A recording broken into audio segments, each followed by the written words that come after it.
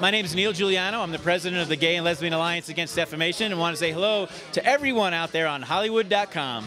I think that, queer cinema has really, this year at Sundance is an amazing year because back in '92 there was sort of a queer film explosion with, Isaac Julian and Greg Araki were all really new cutting-edge filmmakers really making their stamp on queer cinema, and they're kind of back after 15 years. First of all, I'm excited to, represent the young gay and lesbian people out there because I know how hard it is to be yourself at a young age, and I'm 22.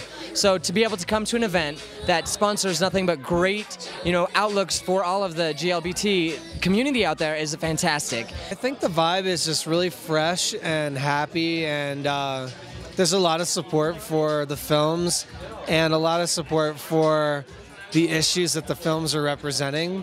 There's so much more substance this year, I think. It's really amazing and wonderful to have a film like Dirty Laundry recognized because it's both an African-American family film and it's also a gay film. And so to have it embraced, I think, by the mainstream gay community that hasn't always embraced black images and images of color that are honest and real means a lot to me. I remember sometimes being a kid and feeling like the outcast kid in class. And so today I kind of feel like the first kid picked for kickball. So it's a good thing.